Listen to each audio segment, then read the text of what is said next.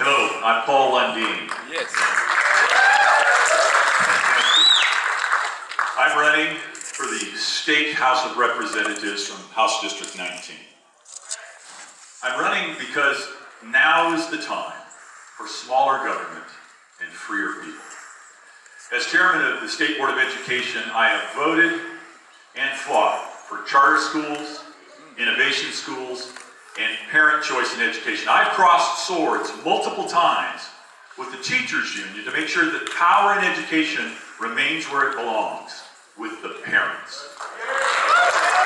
In almost 30 years as a small business owner, I have been poked and prodded and pinched by big government as I've worked overtime to sign the front side of thousands of paychecks. Today, it takes too much energy to fight the red tape of big government.